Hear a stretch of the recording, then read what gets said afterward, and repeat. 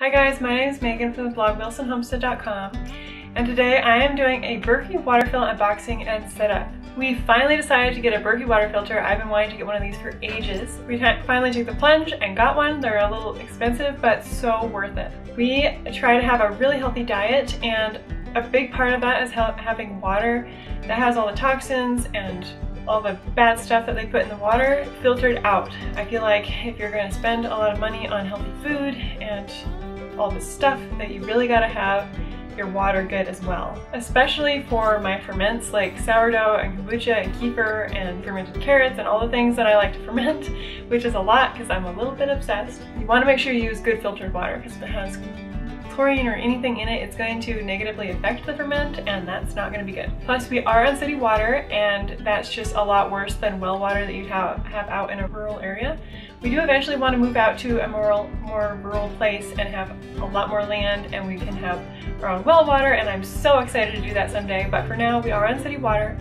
We have a little filter that we've been using up until now, but it's really small. You have to fill it up every time you want to fill up our water glasses. It doesn't filter out as much of the stuff, and so it's been working for now, but I'm really excited to have this Berkey. I can probably just fill it up like once every day or two, and we'll just have as much water as we need just sitting there ready to go. I hate having to sit there and wait for that little tiny filter to filter enough water for my cup of water. It drives me crazy. And you guys know me, I'm not someone who really plans ahead for things, so normally I don't remember to fill up the thing before I actually need to drink the water, so then I have to sit there and wait for it to filter through, and it just drives me crazy.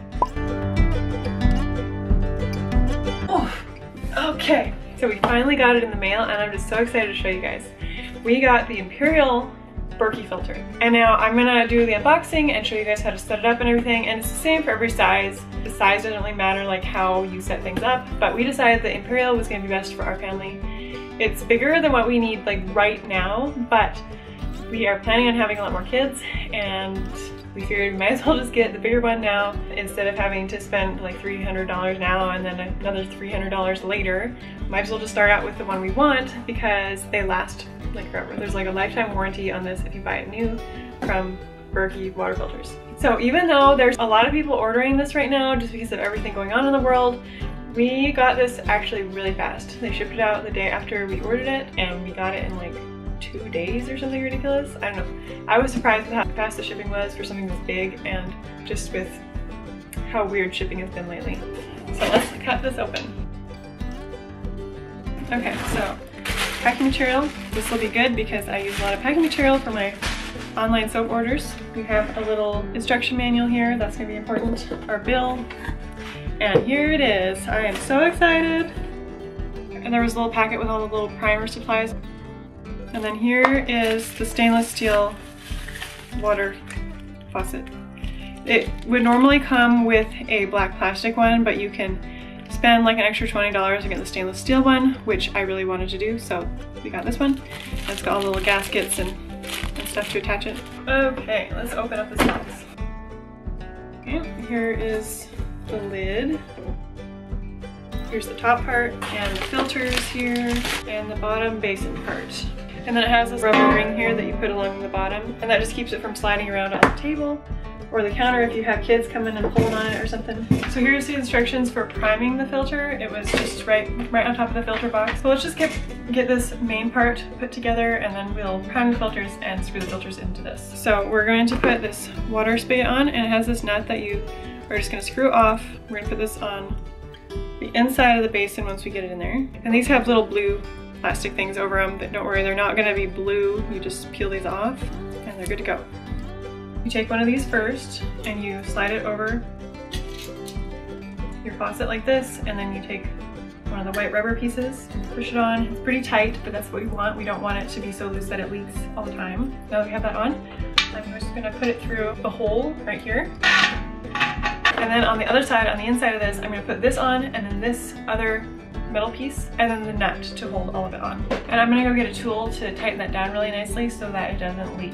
Okay, here's all the packets with the stoppers for the holes in here that you're not gonna put filters in, and also the handle for the lid. So I'm just going to put the lid handle together. So it has a tiny little screw and a washer, and so you just put the washer on there, put it through the inside of the lid, and then screw the handle on. remember that's good to go. And that goes on top of this part. Here's the black spigot and all the little pieces that came with it.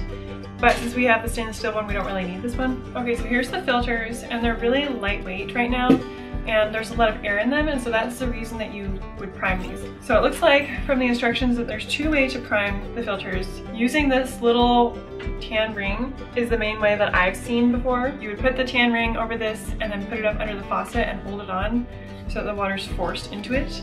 And then there's also this little blue thing that you put over your faucet, and then you put this through it and force the water through. I will do one filter one way and the other filter the other, just so you guys can see how both ones work and see which one I like best.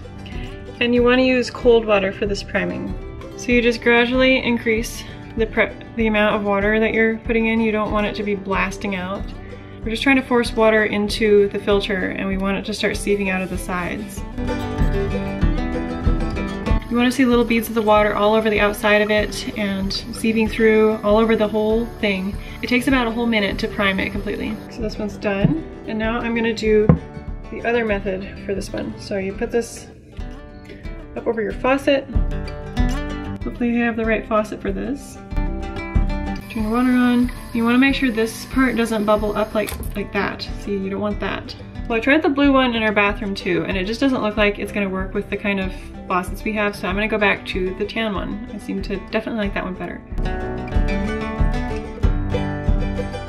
Those are both primed. They feel a lot heavier now, and water has been able to come through all the surfaces. These are ready to go. Okay, so after you get the filters primed, you are going to put that black rubber washer over them, and then you put them in the canister and screw it from the bottom. You want to get it nice and tight, not too extremely tight, but just tight enough that water's not going to leak out of the edges and the filters are going to be able to stand upright in this. And then you're going to take all those little white plugs that were set along with this, and you're going to plug all the other holes. You unscrew that end piece and take off one of the washers, and then you put it into the holes and put the washer and screw that part back on from the other side. And that's just because you don't want unfiltered water going out of those holes. You want all the water that goes through to go through your filters. Okay, so now this part is all done, and you just take this and set it on top of the other part of the water filter. And then I'm just gonna run some water through it. And when you get new filters, you want to run water through it a couple times,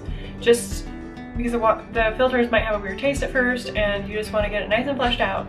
So I'm actually going to fill this up like 2 or 3 times and just let all the water filter through, and then throw it out, and then fill it up again, and then about the second or third time, once the water's not tasting weird, I'll leave it in there, and then we can drink that water. And then also, if you don't need to filter your water for like 3 days or more, if you have a Berkey filter that's really big for your family size, or you went out of town or something and the water just sat in there for more than 3 days and you weren't filtering anything through the filters during that time, then you want to discard the water that's been sitting in there, and then also run a batch through, throw that out, just get the filters going again. And that's my unboxing of the Imperial Berkey water filter system and how you set it up and get it going. I'm so excited about this, and I'm gonna do another review video on this after we've been using it for a few months, just so that you guys can know how we're liking it. But I am just unbelievably excited that we were finally able to get one of these. So let me know down in the comments if you have one, if you want to get one, how you're liking it, and just all the things. I'm excited to hear. So thank you for watching this video, and I will see you in my next one. Bye!